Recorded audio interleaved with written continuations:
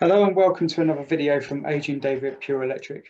In this video, I'm going to be talking about training into the industry, routes into the industry, namely how to become an electrician, because the more I'm in this industry, the more I'm starting to find out that an electrician and a domestic installer are not the same thing. So I'm going to do a series of videos, and in this video, here is the contents that I'm going to be talking through. So I'm going to talk about my experience getting into industry. The overall plan is going to be to talk about the routes into the industry and comparing them.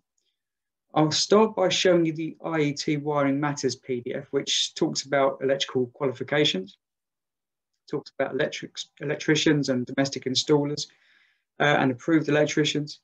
And then I'll talk about what constitutes a qualified professional electrician, which is a recent post by Ruth Devine, Managing Director of SDJ Electrical and Chair of the TESP. Then, using the Electrical Careers website, I'm going to talk through the recognised routes into the industry. So the recognised routes are the electrical apprenticeships, so 3 years at college, 4 days a week training on the job, endpoint assessment, AM2. Then you've got the full-time courses and evening courses. So that's either 3 days a week at college or 2 evenings a week at college over 3 years. But you're not in the industry at the same time, quite possibly, or you're training around another job. And then at the end of that, you've still got the NVQ, the portfolio, and the AM2 to do. Whereas with the apprenticeship, it's all tied in a nice bundle, in a bow. Then there's going to be experienced worker route, which I'll talk about, and I'm going to talk about that more in depth in a later video, because I agree with the principle of the experienced worker route. You know, people like myself who have got modules missing out of their qualifications can then backpedal and still become electricians. So you don't lose the ability to become a recognised electrician within the industry.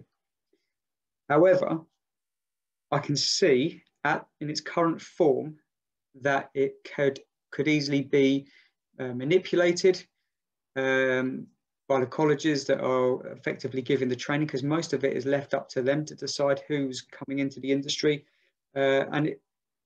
In my own personal opinion, it kind of looks like a way that the industry is trying to clean up its mess.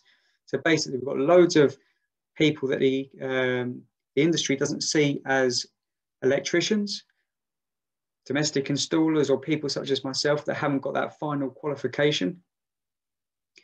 And it wants to clean up that mess as quietly as possible by getting everyone to the apprenticeship standard, by getting them through the AM2.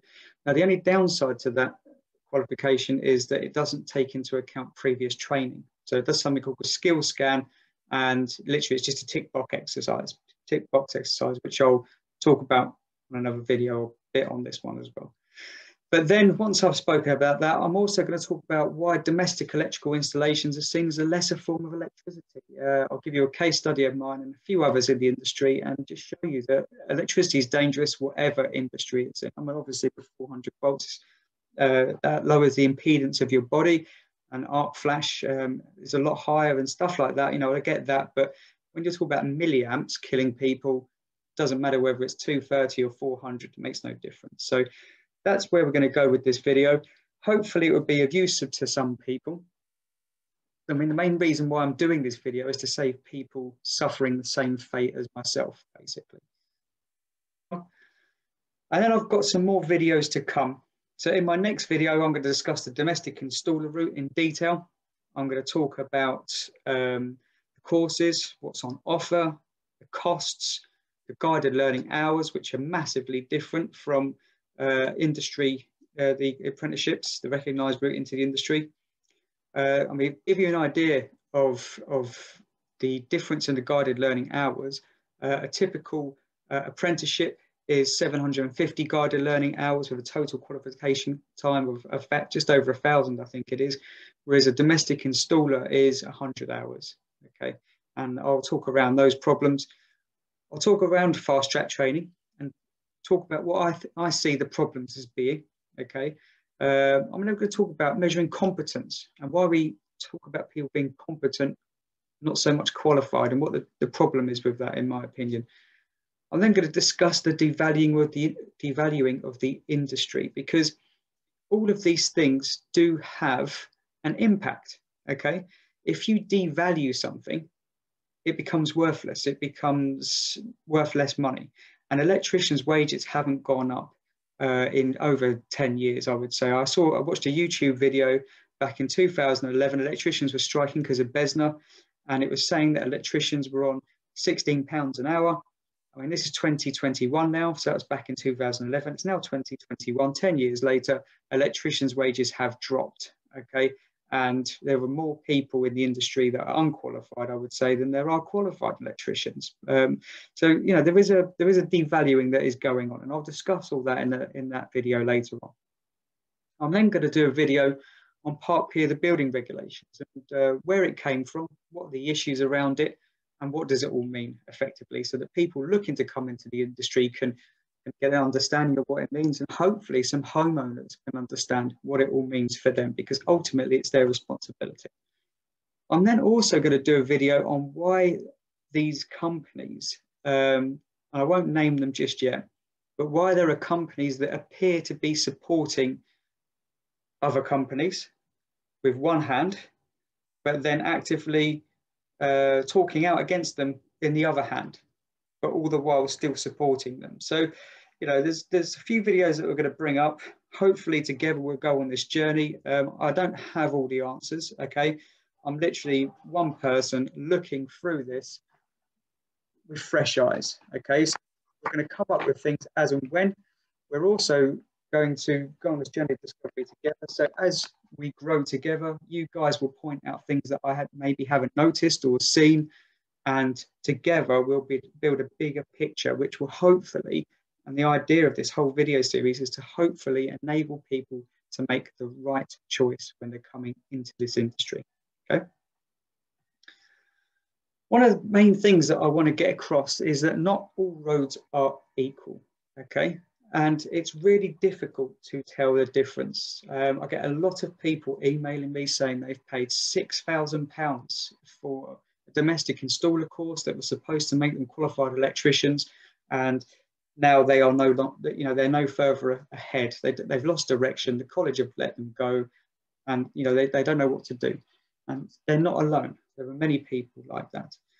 So on the left here, I've got the traditional apprenticeship, and these are just some things that I wrote down. There may be a little bit more to it or what, but you know, I tried to get the main bones of it down. So the first thing is that it's industry approved. So it is recognized by the industry as being an electrician once you've done this course.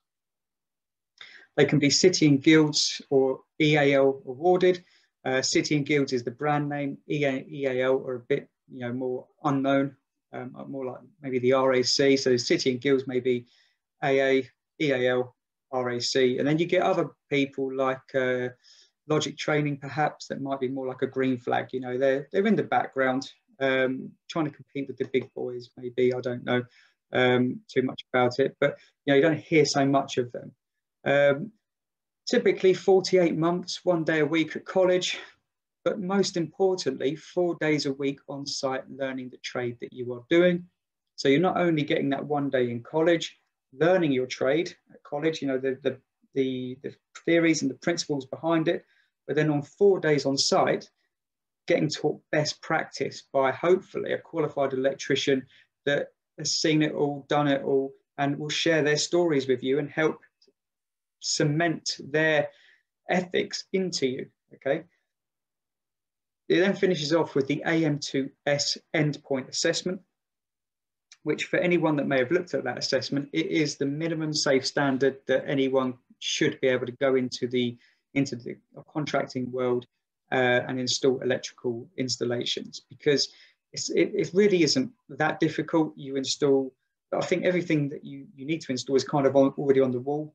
There's a tiny bit of conduit to do, a bit of plastic and metal conduit. Mainly, you just got to wire it up, and you should be able to do that at that point. And anyone that cannot pass that assessment should not be working on electrical installations. It's as simple as that. It is the minimum. And bearing in mind that, you know, these guys have only done 3 days a week so 3 years at college to get to that point, it is a fair assessment at their ability. Which again, when I come to talk about the experienced worker route, where you've got to have 5 years experience in the industry, that assessment should be more difficult. It shouldn't be the same assessment as what these apprentices are doing after 3 years. More importantly as well with this apprenticeship route, it is JIB recognised. So you should be able to get a gold card fairly simply off of this. And as I said before, the total guided learning hours for this course is 743. The total qualification time is 1,040. Now, I want to draw your attention to those figures because when you're considering your route into the industry, you need to compare apples with apples, okay? If you are doing a 3-year course, total qualification time, 1,040 hours, okay? That gets you to a level that the industry are happy to call you an electrician. If you do a lesser course, which is faster, but costs more money, you need to be aware that something is missing. Okay, so these domestic installer courses typically are around 100 hours. How can you go from 1,040 hours to 100 hours? And I hear a lot of people say that it's because electricians do domestic, industrial, commercial. I've never heard so much rubbish in my whole entire life, because it doesn't matter whether you're installing domestic or industrial or commercial, the principles are still the same. An electrician should be able to transfer those skills from one industry to another. If you're moving from domestic to industrial or commercial, yes, there will be a period of adjustment where you've got to learn that new criteria for what you're installing in, but it would be very simple for somebody that's an electrician. You shouldn't be then sold a further course to then be able to move into industrial commercial. It shouldn't work like that. It's profiteering in some ways, and people aren't getting a great deal. A lot of knowledge is missing at the moment because of that. So when you're comparing these courses, have a look at the guided learning hours and the total qualification time. Compare apples with apples. If you want to be an electrician, these are the total qualification time hours that you want to be looking at. Finally, it finishes with you being qualified as an electrician. It is recognised and respected by employers. Okay, so when you think about domestic installer courses, a lot of employers will not take someone on that's done a domestic installer course. A lot of these companies advertise the fact that you will end up being self-employed. Okay, and then you're really in trouble because you don't know what you don't know, and you just install what you think you've been taught to install with no one checking your work or backing you up, or saying, do you know what, you're doing that wrong, why don't you do this? You know, you kind of get left to your own devices, and you know, where does that go? That can't be good for the industry. So again, that'll probably come in the devaluing video that I'll do. So let's compare that to the domestic installer. Sometimes 5, 15, 18-day training I've seen, some over 6 months every other weekend. The outcome's usually the same. It's not recognised by most employers, as I said. Most people end up self-employed. You can find them as sitting guilds and EAO accredited.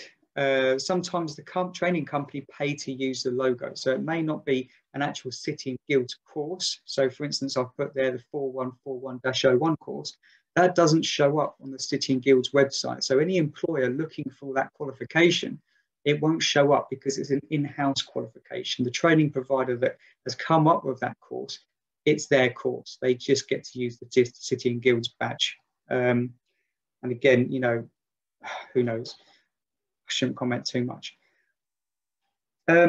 One of the things you guys need to know is that these Part P courses were originally set up for other trades. So not for electricians, but other trades such as gas engineers, to be able to connect up a boiler without having to get an electrician in and incur costs, or a kitchen fitter to move a socket or simply connect up an oven or something like that. That is all they were designed to do. And when they first came out, you had defined scope, which was literally move a socket, that kind of level. And you had full scope, which meant you could run a new circuit or change a consumer unit. And somewhere along the line, someone thought it'd be a great idea to get rid of that and just have domestic installer can do everything. And it's made some huge problems, which I'll talk about through this series of videos. Okay, so my experience. I was 2021, guys, and looking to change career. I'd been stuck in a dead-end job for a while. You know, I'd left college, done a few different things, been a mechanic, been a welder, manager of a shop, you know, a few things. I ended up working at a petrol station as a fill-in job, and I was only living for the weekend at the time. And I'd been there a year, and I remember it to this day, my manager saying to me that there's your wages, you've been here a year. And I was like, bloody hell, how did that happen? I need to get out of this. So I instantly opened up the Evening Argus, which is our local paper, and started looking through. And I came across an advert for our local college, which at the time was City College, Brighton and Hove. And it said, you know, become an electrician, earn 40 grand a year. And I thought, you know what, that's about what I'd like to earn. That would be comfortable. And I can tell you now, I don't think I've ever earned that in the whole of my career, no matter how hard I've worked. But that's a different story. But what I didn't realize when I chose that course was that there were different routes into the industry, which had different outcomes. Okay, so the first outcome that I'm going to talk about is the apprenticeship route, which is the all singing, all dancing, Rolls-Royce way into the industry. The next is the diploma route, which unknowingly I took.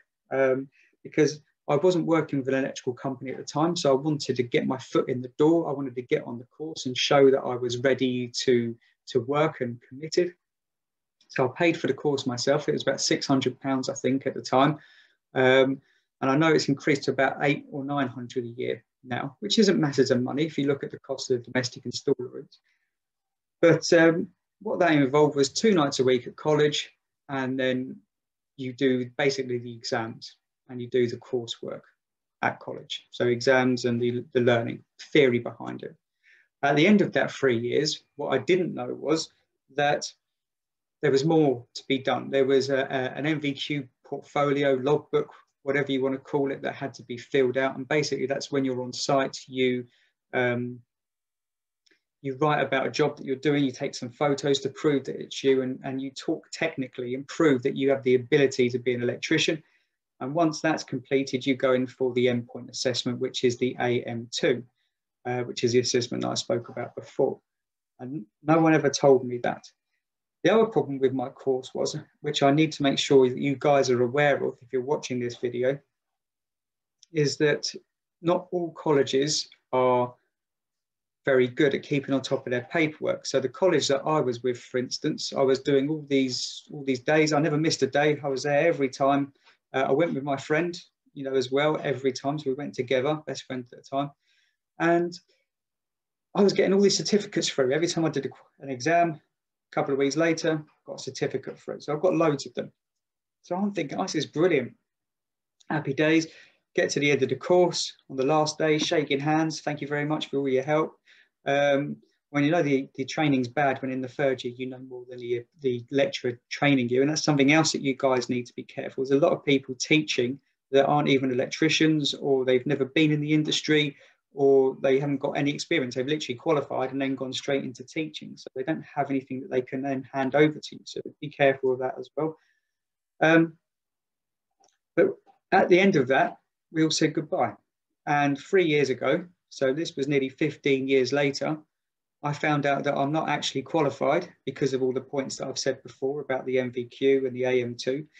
But most importantly as well, the college, so City College, hadn't done the paperwork correctly. So I've got a few modules missing, which also means that my diploma qualification isn't complete. So I suggest that anyone that's done the diploma route or done the apprenticeship route, check your paperwork, make sure you've got everything that's needed, because you'll be surprised. It's not just me.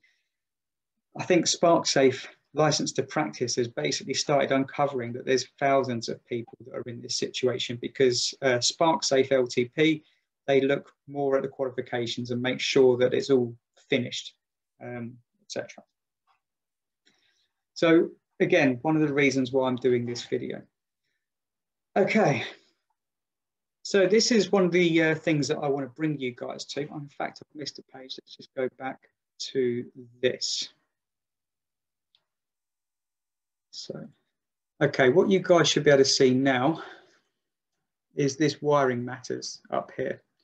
Okay, and this is available online, so it's the IET that have done this. I'll leave, this is the thing up here that you guys should be looking at. And effectively, I mean, this was done a few years ago, but it talks about the apprenticeship way, which I've spoken about. That's going to college 3 to 4 years, and you're on completion, you'll be a qualified electrician, it says there. Also, you can do the MVQ or level 3 diploma as well. It then talks about the electrician's mate, and that's basically, you know, someone who's unqualified, possibly to level 1 or 2, which is what these domestic installers are technically qualified to, a level 2. You know, you've got to look at the small print there, and they usually bolt on a level 3 qualification, like the regs exam, which, you know, what does that teach you? It doesn't teach you anything. Or they bolt on, I think that's about it actually, before they send you out. You've only got a level 2 testing qualification as well, 2392, I think it is. It then talks about electricians being qualified. I won't go through it all because I've spoken about most of it, but I suggest you all have a look at this. It talks about an approved electrician, okay? So again, an approved electrician is someone who's qualified and then done a further 2 years of qualifications afterwards, 2 years experience. Then it's got domestic installer, and this is the thing that I want to bring your attention to. So since the introduction of Part P, the building regulations, the definition of domestic installer has been established. In the electrical industry, domestic installers are not considered to be electricians, okay? They are not required to undergo the 4 years training as an apprentice has to. However, many electricians are registered domestic installers. So it says here that a domestic installer is generally expected to have a minimum understanding of installing new installations. So again, 15 days training, really, what are they going to be teaching you in that? And a current edition of the regs exam, which anyone can take that exam. You don't even need to be an electrician. I've heard of people in the office taking that exam just to see what it's about and passing with flying colours. And here is the problem. The level of experience that a domestic installer may have varies very broadly. And this is another reason why I want to do this set of videos, because we have a real issue in the industry with the broad experience and range of electricians. So it says here, many domestic installers are fully qualified electricians and have a wealth of experience in the electrical industry. However, there are also many who have not completed an apprenticeship or gained the equivalent qualifications and experience as an electrician. In fact, there are centres that provide training for people new to the electrical industry with no prior experience whatsoever.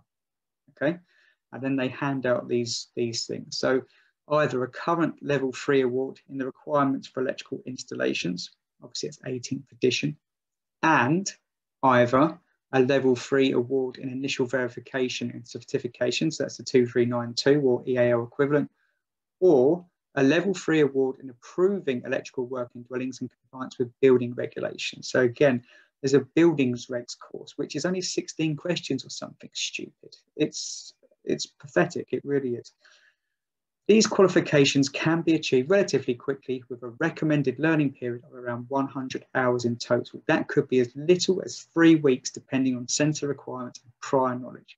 Now, one of the things that I want you guys to think about if you're thinking about coming into this industry, would you allow somebody that has only had 15 days of training come into your house where your family live, okay, and work on your electrical installation or your gas installation or whatever? Would you allow somebody that's only had 15 days of training?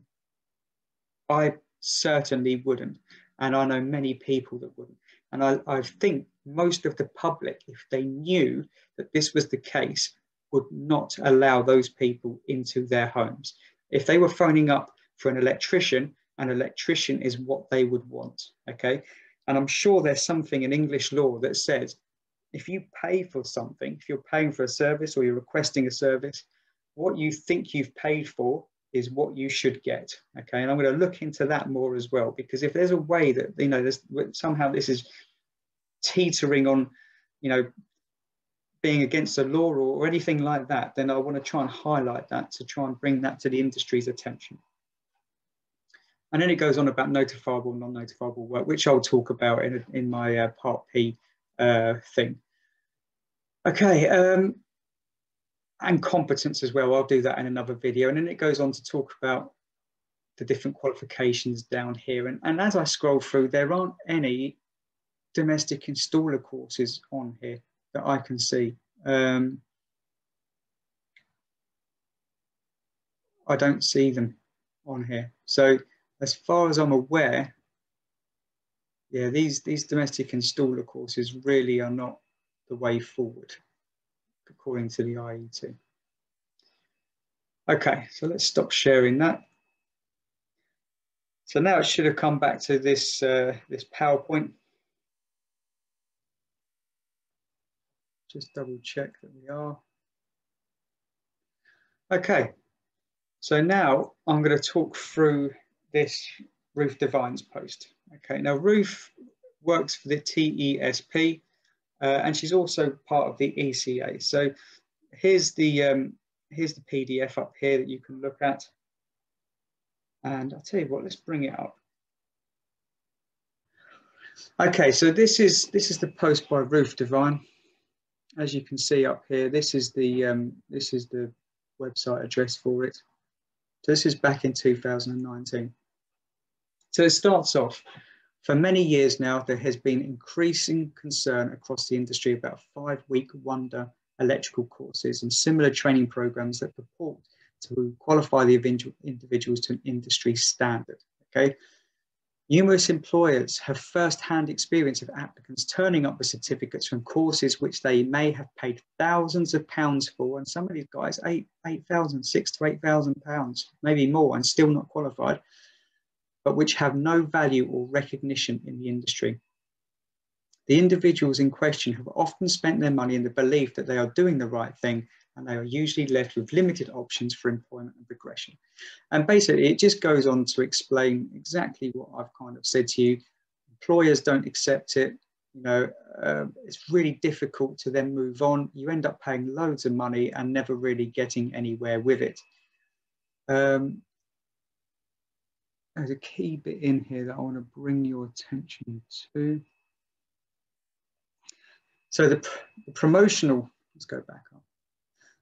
And there's a key bit here which I want to talk about. The promotional information given by training providers may well confuse many potential trainees. Websites often offer packages labelled as gold, silver and bronze, which claim to transform an individual into a professional electrician. But closer inspection of the smaller print often reveals that an individual also needs to be working in the industry to achieve these levels.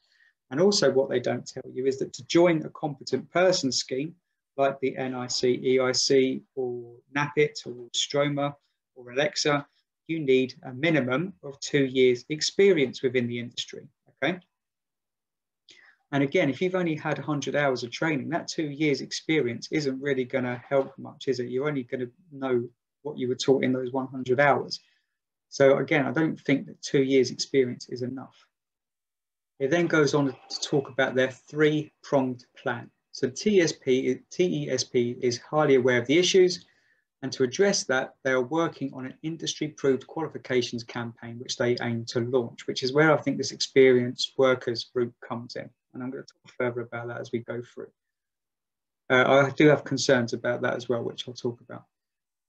So there are 3 main strands to this campaign. First, it is important to develop improved guidance and information on the routes into the industry, which is what I'm hoping to do with this video, and which qualifications are recognised or valued, so those paying for training or enrolling on a full-time course understand what they are getting. Now, again, there are training providers out there that will sell you a City and Guilds 2365 course, and they'll do it in 16 weeks.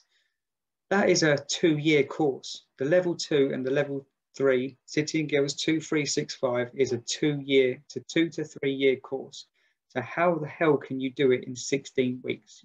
You can't. And one of the things that I need to make you guys aware of with training, because I do teach apprentices, I liken it to pebble dashing a house. So when you pebble dash a house, basically you've got a big bag of stones. So that's like our information, the knowledge that we're trying to give to apprentices. and then you throw that at a house which has been covered in sand and cement. Now, most of that will just hit the sand and cement and just drop to the floor. And a lot of the information that we teach apprentices does just that. So as a trainer, I spend my time picking up this information and throwing it at apprentices. And some of it sticks, most of it falls, okay? But over 3 years, you just keep picking that information back up and throwing it back at someone. And eventually it starts to stick and you get a goodish coverage, okay? There'll be some gaps, but most of it will be covered, okay? What I want you guys to think about is how much of that knowledge is going to stick in a 16-week course. Now, I teach apprentices, okay? So in a course of a year, I will teach them 3 modules that they need to understand and learn. I guarantee by the end of that 3 years, they've probably forgotten most of what I've had to teach them. They pass the exams, but then as soon as they've done that, they forget it.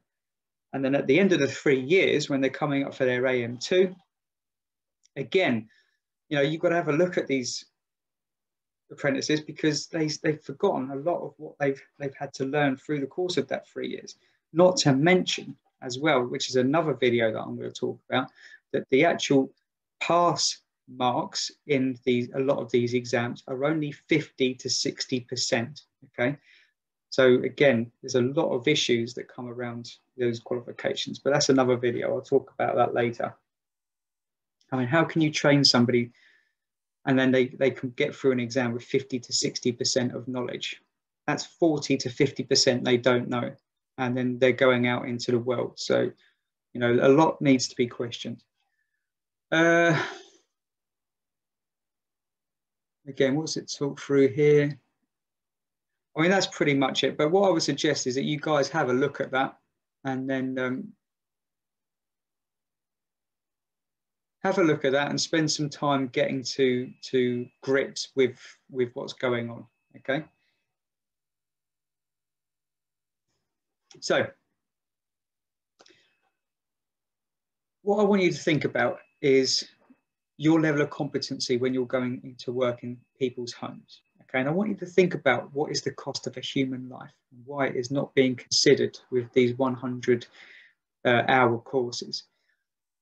This is my own experience, by the way. So I was called out to a 1-year-old £1.8 million new build, and the homeowner is a good friend of mine. We've known each other at that point for about 8 years, and I told him not to buy a new build. I said, don't buy a new build. The electrics, the standard of build is horrendous. You know, stay away from them. They literally get thrown in for peanuts. You'll have nothing but problems. But anyway, he didn't listen to me. He spent £1.8 million on a new build, and this thing was only a year old. So I came round to quote for some lights, outside lighting, and I'm standing at the door and instantly things are just jumping out at me. And I'm thinking, well, that's not right. That's not right. Bloody hell, what's going on here? So I point them out to him, but he comes to the door. He's like, well, can you just have a look at what we've got in the garden? So I'll go out to the garden. You know, there's an SWA cable that's buried and not earthed. Okay, so, and at either end, the terminations aren't even done in glands. They're done in stuffing glands, and then there's basic insulation, etc., shown out of the outside of the lights. Anyway, so I'm pointing all these things out, and the guy says to me, "Look, can you do me a favour? Can you come upstairs and have a look at our wet room towel rail, because we keep getting electric shocks off it." Now, the electrician's told us not to worry; it's not too much of a voltage. He's put his electrical wand on it, and he says it's nothing to worry about. So I come up to it and stick my voltage indicator across that and the taps. Bearing in mind, this is a wet room, and this is in zone 1, effectively. So I put my voltage indicators on the tail rail and the taps for the shower in zone 1, and I read 70 volts. And that's only the potential difference, okay? Because I don't even know how well those pipes were earthed, or the tail rail was earthed. So it may have been a lot higher. Anyway, I started thinking, why is this not tripping out? And as I start digging away, I find out that the guy's disconnected the CPCs for the circuit. I go down to the consumer unit. I switch the main switch off and find out this guy's bypassed the main switch on the line conductor only. So when you switch the main switch off, everything goes dead, or looks dead, but it's still very much live. I take the front cover off and see that that then bypasses both RCDs as well. So there's no RCD protection whatsoever. And 2 circuits have been disconnected with their CPC, which was one of the circuits that I was working on. And this was all signed off through building control, etc. And it had been like that for months. And basically, I think the guy had been having problems, and so he just disconnected everything. All signed off through building control. Now, when I tried to report that to their competent person scheme, which at the time was Stroma completely ignored myself, and they ignored the homeowner. I called NAPIT, who then spoke to Stroma on my behalf, and they still maintained radio silence. I then tried contacting the agency, but they said it's not their problem. I tried contacting Trading Standards, who said it was the local area building control, and the local area building control said it was the scheme's responsibility. And around it went. And it never got resolved, okay? In the end, the client had to pay 16 grand, I think it was, to get this fixed. Whether or not he got the money back, I don't know, okay? But when I spoke to the builder about it, the builder said, well, I don't know what you're talking about. This, our electrician's Part P registered. What's the problem? And as far as I know, he is still installing for that building company, okay? So there is a massive problem that we've got here with training and competency, and it all needs to be addressed. So, apprenticeship versus domestic installer. So again, we've spoken about that. I'll leave this here for a few seconds just so you guys can have a look at it. In fact, I'll probably come back to that. So this is the apprenticeship route, okay? This is all done by the TESP, the Electrical Skills Partnership, which Ruth is the chair for, I believe. This is the route, the preferred route. So before you start, you're employed. The apprenticeship program typically takes around 4 years to complete. You do not pay for your training, and you will earn while you learn. Now, apprentices earn about £4.15 for the first hour. It goes up in the second year. If you're over 19, I think it is, 18 or 19, you're then entitled to minimum wage in the second year, which is £8.40 an hour or something like that. So look online and see what it is. So it's only short-term loss, but it's long-term gain. All these people that say they can't afford to take a pay cut, I think again. And also as well, these apprenticeships aren't just for school leavers. One of my apprentices from last year was in his late 50s. So, and he was doing really well. And it's great to have someone in the course that's that good, you know, and has previous experience. And he came from banking, but still got life experience to bring into the classroom. While you're there, you then get trained to the apprenticeship standard, which again is slightly questionable because the exams are 50 to 60% pass marks, but they are everywhere by the looks of things. So during your apprenticeship, you'll be building practical skills and knowledge, both on the job and with a training provider. Across the 4 years, you'll gain the electrotechnical apprenticeship level 3 technical qualification, plus you'll be assessed on a wide range of performance criteria. You then do your endpoint assessment, which is the AM2S, which tests everything that you've learned during the training. Okay, so there's no big surprise. It's exactly what you've learned at college. You learn that at this assessment over 3 days. It's easy. Anyone that goes into the industry out unsupervised should be able to pass this course. It really isn't that difficult. Once you've passed your endpoint assessment, your apprenticeship's complete, you are now a qualified electrician, okay? And I've kind of got it here. So we'll talk about the next route, which is this route here. You can see that this is the diploma route, which I took. I did the level 2 and 3 at college, and then I should have at that stage done my NVQ AM2, which I wasn't told about. Now, the annoying thing for me was I did put myself through night school, but I was working 5 days a week for an electrical contracting firm, which covered industrial, commercial, and domestic. So I could quite easily have been put on this, but no one said anything. No one told me that I could do that. So I should have been over here, but I wasn't.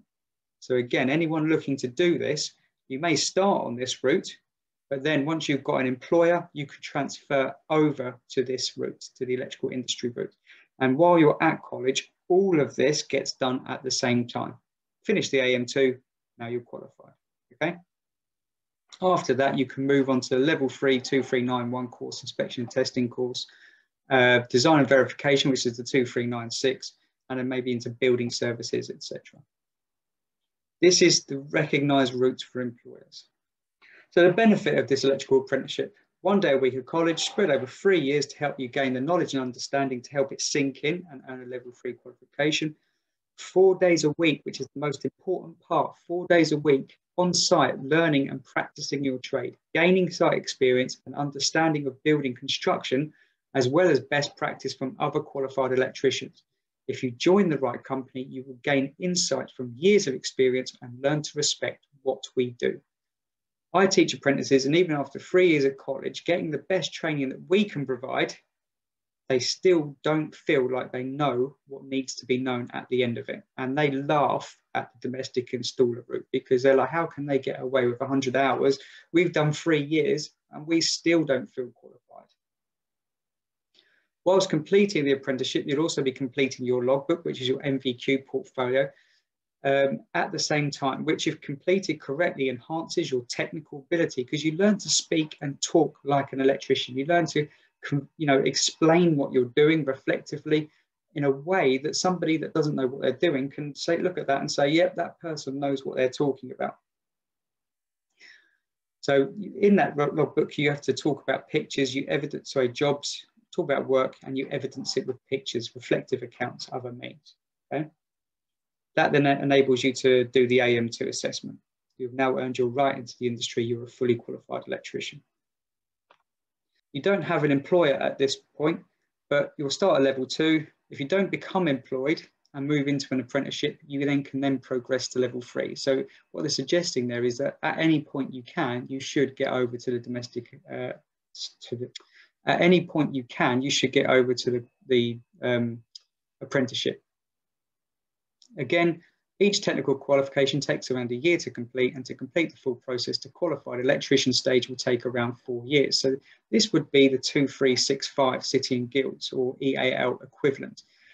Now, again, if it talks about doing it in 4 years here, why are there companies selling it in 16 weeks? You've got to ask yourself what's missing, okay? Compare apples with apples. I'll keep saying that every single time. At the end of that, once you've done those technical qualifications, you then get into the industry with an employer, and then so you secure employment, finish the apprenticeship standard by completing your MVQ, AM2, qualified electrician. Simple as that, okay? So the benefits of this: 3 days a week of college or 2 evenings a week spread over a minimum of 2 years. Again, it says 4 years to help the knowledge and understanding sink in and achieve a level 2 qualification. Or level 3. So maybe the 2 years is level 2, level 3 is 3 years. College costs around £800 per year. Okay, so it's more manageable. You don't have to get yourself in debt. Because you haven't spent 4 days a week learning and practicing your trade though, and gaining that on-site experience and understanding of building construction, as well as the best practice, you now have to gain employment to perfect your installation skills and build on the knowledge you learned from college. You now also still need to complete your logbook, which will be about £1,200 to £2,000.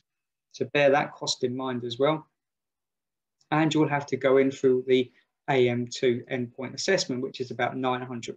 So you need to consider these costs when you're looking at training, okay? Again, this is 714 guided learning hours, so 6 to 36 months to achieve, depending on the work range. This enables you to enter the AM2. At the end of that, you're now a qualified electrician. Okay, so as I was saying, that this is the self-funded route into the industry. So it's almost identical to the full-time course at the 16 to 19-year-olds, except it isn't 3 days a week. It's probably in the evenings, 2 nights a week. When I did it, it was Tuesday nights and Thursday nights, 6 till 9 in the evening. And I paid somewhere between £400 or £500 a year for that course. Okay, so it is a very reasonable course to go on. Now, the good thing is about this course is that you don't need to be in employment, and you do exactly the same qualifications as you would with the apprenticeship route. So you do your level 2 diploma, which is the route that I took, the diploma in electrical installations, City and Guilds or EAL. You do a level 3 diploma, which is again City and Guilds or EAL. And at any time within these 2 to 3 years that you gain employment, you can then transfer that over to the apprenticeship. Okay, so you're not losing anything. In fact, what you could do is, if you don't want to take the pay cut in the first year, what you could do is sign up for this diploma route, do 1 year in the evenings, and then in the second year, get a job for minimum wage, which if you're over 19, I think is £8.40 an hour. Okay, and literally go straight from evenings, transfer over to a full-time apprenticeship, and then you're doing 1 day a week at college, 4 days a week on site, learning the trade. But most importantly, not only learning the trade, but also completing your NVQ, which would otherwise cost you a further £1,000 to £2,000 at the end of the course, and your AM2 endpoint assessment, which is about £900, okay, which would be an extra cost. So all of that would then be included in the apprenticeship. So this is a great way for people like me who wanted to change career. They wanted to get into the industry, but they couldn't afford the pay cut, or they didn't have the job to go to. You can sign up for this course, start ticking off the exams and the modules, learning the information slowly over a period of 3 years, 2 to 3 years. And that way it's got more chance of sticking, because if you do something, the slower you build something, the harder it is to tear it down. Okay, it's the same with building houses. If you build it slowly but right and get the foundations correct from the start, that house will stand a better chance of surviving for a very long time. Whereas if you literally throw it up really quickly, it's always a problem. There's always things wrong with it. And it's the same with this qualification, with this training. So the best thing that you guys can do is get enrolled on this course before you get the job. Do the level 2, get a job. If you can't do the level 3, get a job and get that transferred over to a full-time apprenticeship as soon as you can. And probably for most of you, the people looking to change careers, the second year, your wages goes up to minimum wage, like I say. At this point, if you don't get a job, what happens? You end up here, which is where I am, and I didn't know that. You then need to build your NVQ. And I could have easily have done that by now, had I known. And the NVQ, if you're not an apprentice and you're doing the self-funded route, this is between sort of £1,000 to £2,000 to get done. Then you've got the endpoint assessment, which is a further £900 before you're finally considered qualified in the industry.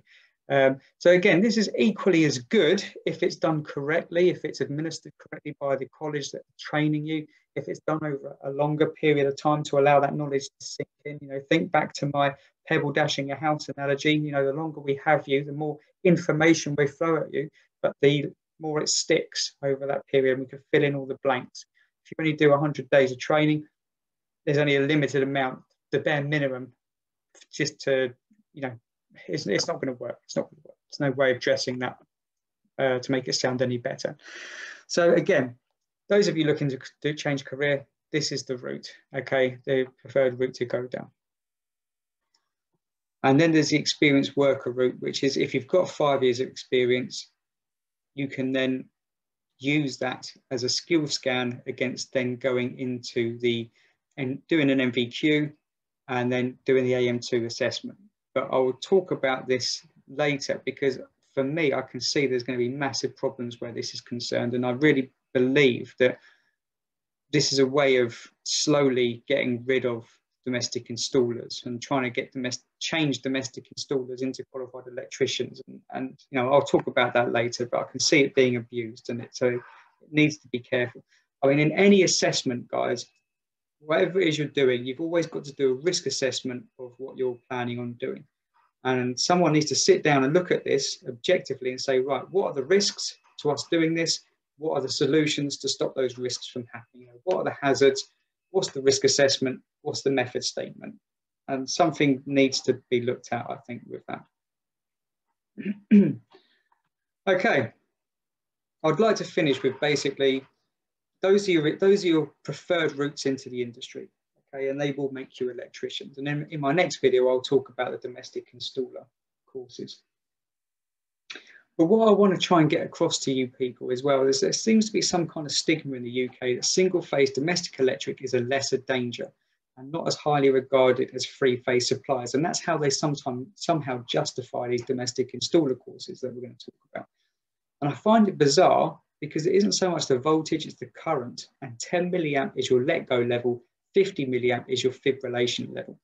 So what difference does 230 volt or 400 volt make when you're talking about low levels of current? Now, I know the voltage lowers the impedance of the body, but still, if you get that level of current through you, you're dead, okay? And there's a few people that have died unnecessarily due to dangerous installation practices. So there's Furzer Whittle, which I'll talk about another time because I'm conscious this video has been going for a while. There's Emma Shaw case, okay, where the QS needs to realise that they're responsible for the electrical installation, not the company. There's Michael's story.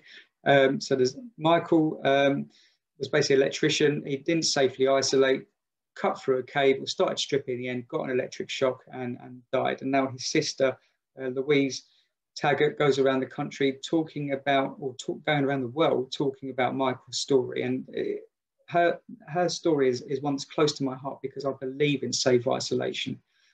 And then there's Mary Werry, the daughter of MP Jenny Tong, who died. And that's one of the reasons that they'd say that Part P came around, which it isn't, but it kind of happened around the same sort of time. But effectively, person who installed electrics didn't follow the prescribed zones. Someone fitted a metal shelf or something like that, and it got electrified. And here I'd like to finish with would you have someone in your home who has only received 15 days of training? In 2004, it was estimated there was an average of 41 fatalities, to 2,740 serious injuries and damages to 6,325 properties each year from electricity, okay?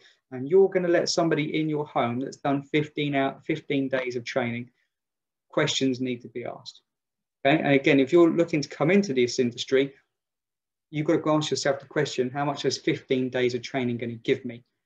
Do the routes that I've showed you, do the apprenticeship, do the self-funded route if you're a career changer, go to college, whatever it is you have to do, but do it right. Don't help devalue this industry. Make it better, make it stronger, because when you devalue something, it becomes worthless and you won't be able to charge the money that electricians should be charging. Okay, so in my next video, I'm going to discuss the domestic installer route, okay? I'll compare some of the available courses, the guided learning hours, and the total qualification time as opposed to an apprenticeship. I'll talk about the cost, what you get for your money, because some people are paying £6,000 to £8,000, ending up in debt on finance and still not qualified at the end of it. And if you've got any questions, just email me or say hello on the YouTube and I'll get back to you and maybe do a video about it. And if there's anything that you guys want to help me point out or things that you want me to talk about, then please send them through. I'll look at it. We'll go on this journey together. And then I've got some more videos to come. So I'm going to talk about Part P, the building regulations.